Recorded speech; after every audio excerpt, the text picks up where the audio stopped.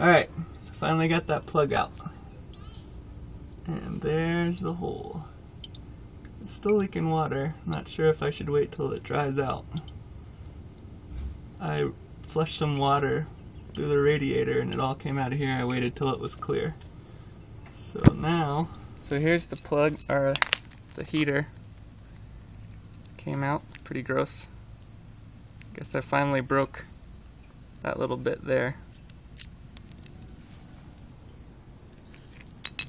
Here's what I'm going to put in. Just a plug.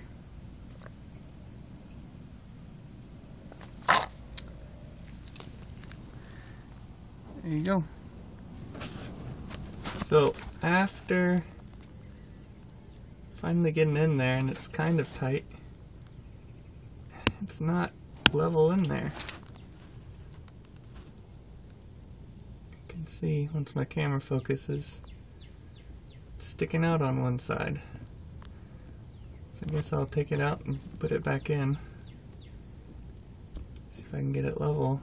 It's hard because as you spin it, the whole thing spins, not just the nut. I don't know why my camera's being stupid. There it goes.